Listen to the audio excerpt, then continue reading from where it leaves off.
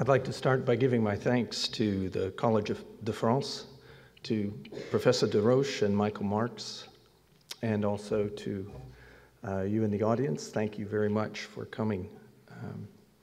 Many ancient manuscripts have come to reside in public and private collections as fragments of varying sizes from what were originally complete books. Often one can find pages from the same original manuscript separated and residing in different collections in various countries and even across continents. Through the cooperation of institutions like national libraries, universities, archives, and museums, digital technologies now make it possible to reunite these dispersed pages online in a virtual way. This enables researchers to examine high-definition images of the manuscript pages online and in order, as if the complete manuscript were physically reassembled in one place.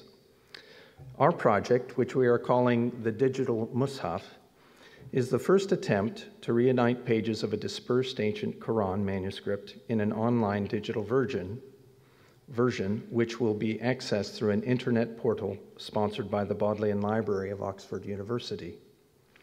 Mushaf is the Arabic word for a manuscript in codex format. The manuscript chosen is one that resided in Fusṭāṭ prior to the 17th century, and from there came to be dispersed into at least 10 different collections on 4 continents during the 17th through the 20th centuries. It is a manuscript with a particularly beautiful script, which came to be one of the most prominent script styles for luxury Qurans during the height of the Abbasid era, in the 800s and 900s of the Common Era. Our project is a pilot project reuniting 170 pages, or 85 folios, from 4 collections: the Bibliothèque Nationale, the Bodleian Library, the Chester Beatty Library in Dublin, and the August Herzog Bibliothek in Wolfenbüttel, Germany.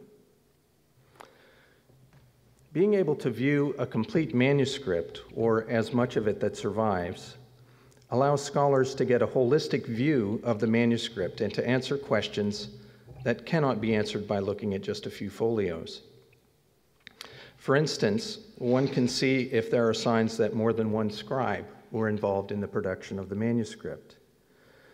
Also, one can trace important grammatical features throughout the entire manuscript and place it in a historical context of development, in the development of early Arabic grammar. One can also trace artistic features in the early historical development of Quranic illumination.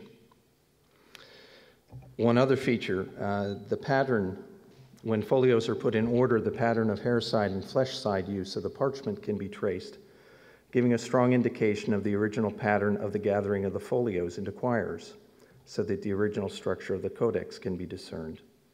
These are just a few of the questions that can be addressed with a reunited codex. Now, you might wonder how we came to our idea. Many of the best scholarly ideas happen over croissants and chocolate. My Bodleian Library colleague, Alistair Watson, curator of Islamic manuscripts, and I were in a cafe discussing the library's Quran manuscript collection. And Alistair mentioned how some of our fragments are part of a Quran that also has fragments found in other collections. He mentioned 2 journal articles that list these dispersed Quran portions. And it reminded me of recent work that was done on the New Testament Codex Sinaiticus, this particular manuscript, a 4th century Greek Bible dispersed to 4 locations that has recently been digitally reunited. Its surviving portions are in 4 locations: London, St. Petersburg, Vienna, and St. Catherine's Monastery in the southern Sinai Peninsula. Now, because of historical sensitivities over ownership questions with this manuscript, there was a serious round of negotiations between governments, the Greek Orthodox Church, and the libraries where the manuscript portions are housed. But for the sake of scholarship, the ownership questions were set to the side, and the parties agreed to an international project hosted by the British Library to digitize all surviving portions of the manuscript and to make it available online for free to the world. The result is a spectacular website that is being used by scholars and non-specialists from around the world. Now, Alistair also remembered that the British Library had digitally reunited a spectacular manuscript of a Hindu epic poem called the Ramayana. And the thought occurred to us, could we do this same kind of a thing for a Quran manuscript, using one of the manuscripts in our collection? Now, we didn't have the resources available to us that the British Library did, but could there be a way that we could, on a smaller budget, with fewer resources, do something similar? Well, thankfully, our manuscript did not seem to have controversial ownership questions, and though it's a relatively early Quran manuscript and a beautiful one at that, it is a more modest manuscript, not requiring quite the same level of resources. We outlined a manageable pilot proof of concept project, submitted a proposal to the Islamic Manuscript Association, and they kindly granted funding for a one-year project. With this, we've also received significant institutional support from Oxford University's Computer and Information Services, who've helped us with many of the technical aspects of building and hosting the website. Two things about our project stand out to us. One is that it uses technology that is currently available to make digital projects like this a normal research tool for lesser-known manuscripts like the one we have chosen. It's not inventing new software or technologies. Also, instead of just the spectacular showpiece manuscripts getting this kind of treatment, the technology is in place that with more reasonable budgets, smaller staffs, and with less expensive technical needs, the same result can be obtained of digitally reuniting other lesser-known manuscripts which may have other significant research value. The second significant thing about our project is that, to our knowledge, this is the first ever attempt of an online digital reunification project for a dispersed Quran manuscript. Well, let me talk about the manuscript. The manuscript does not have a name for all of its fragments, so we are simply calling it DM1 for Digital Mushaf 1. It's a manuscript that is very representative of the mainstream of surviving luxury Quranic parchment manuscripts from Islam's early centuries. Its script style has the technical designation D1, according to Professor Deroche's system. Here's just one of the more spectacular pages of it. This page is in the Bibliothèque Nationale's collection.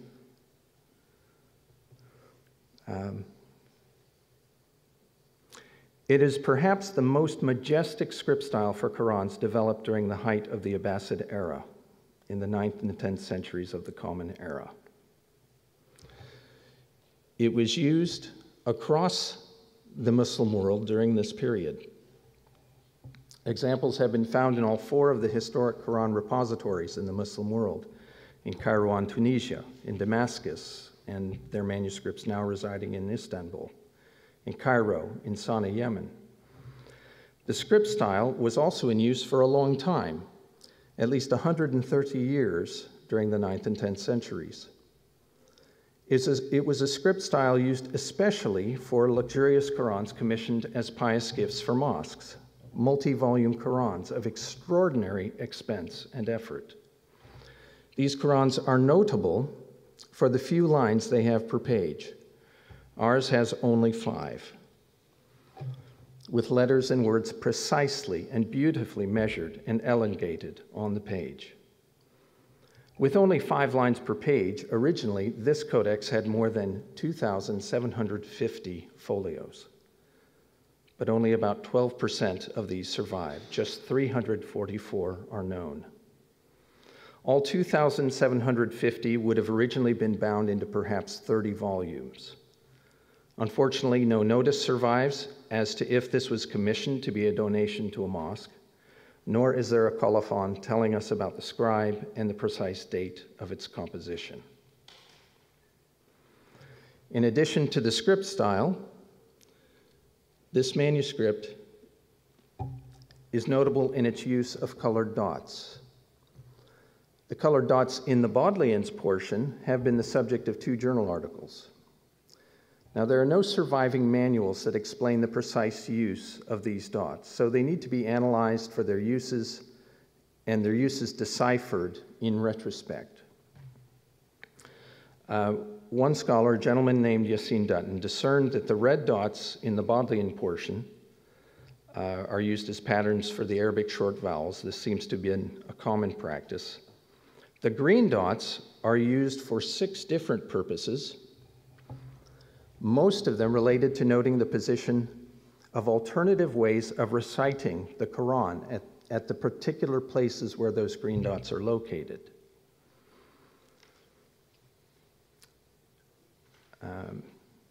One could even say that these are noting places of textual variation or textual variance.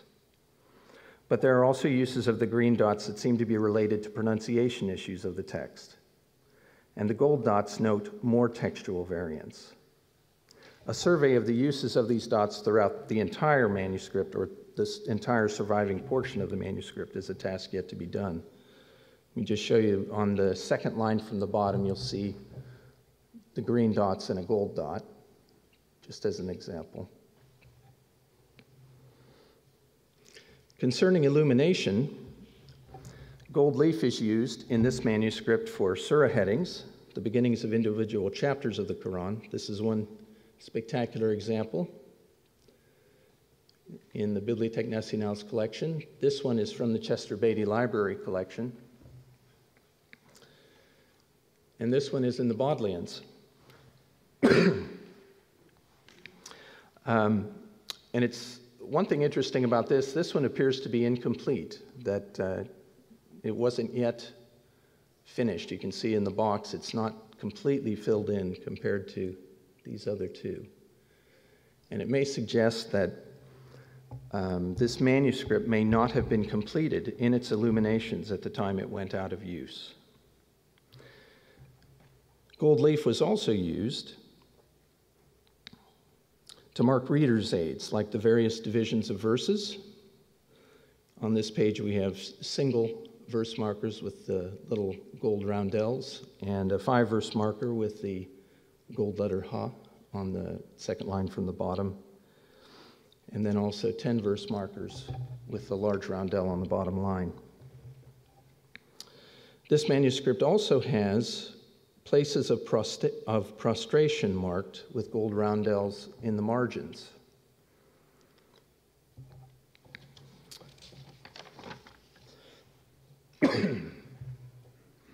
Concerning its provenance, its place of origin is unknown. It possibly spent a long amount of time in the library at the Amr Mosque. And it may have been one of the original 250 that Professor Deroche mentioned. We can legitimately surmise that it was from there that over at least 2 centuries and through various buyers, it eventually came to reside in the collections where the pages are now found. There is very limited information as to how the pages came into their current respective collections. The Dutch scholar Jacobus Golius is a common thread for at least 2 collections, the Herzog August Bibliothek and the Bodleian Libraries. Sometime before 1667, the Duke August received the pages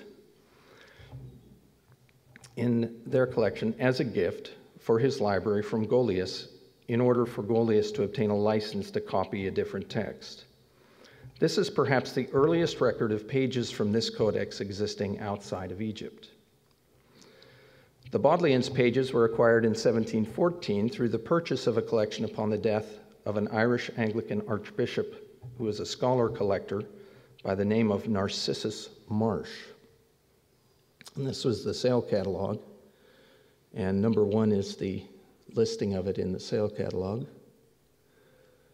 and that's Narcissus Marsh. He purchased them in 1695 in a sale of Jacobus Golius's private manuscripts.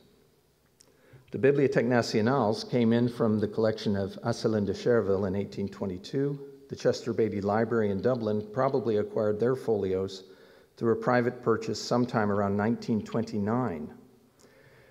And their part of the codex contains perhaps the most spectacular illuminated pages that have survived out of any of the existing folios.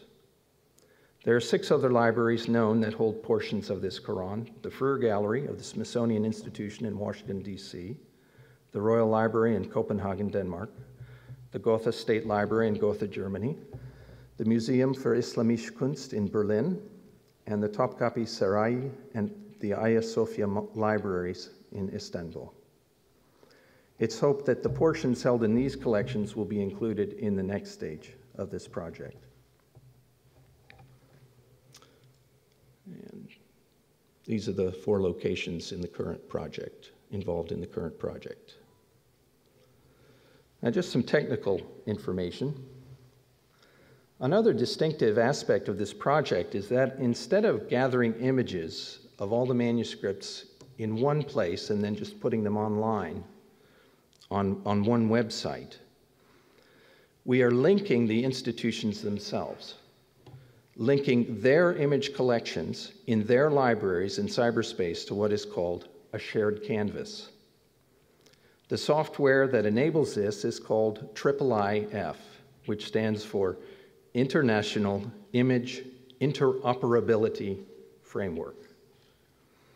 What that means is that this framework provides a platform that takes the different and often previously incompatible kinds of software that collections already use to store and display their digital images, and it enables them to work together with other software that allows the computer user to access, view, and manipulate the images. For researchers, this will allow a seamless experience to view pictures of these pages in high definition, to zoom in on details needing more precise study, and to even save images to an online research file, and perhaps even download low-definition images for their own personal research use. All of this preserves the full ownership rights of the institutions involved, while making access to the manuscript images much easier, and also flexible enough to be done on the growing variety of digital devices like tablets and mobile phones. Already, millions of images are available through IIIF-linked institutions, and the potential is almost limitless globally as more institutions join the system. Here's a partial list of institutions that are already involved, and more are joining all the time. There are at least 120 involved at the moment.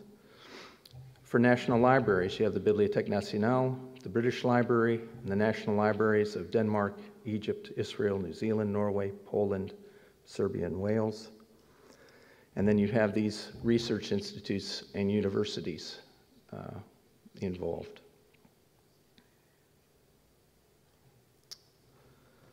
Just some concluding thoughts. As a scholar,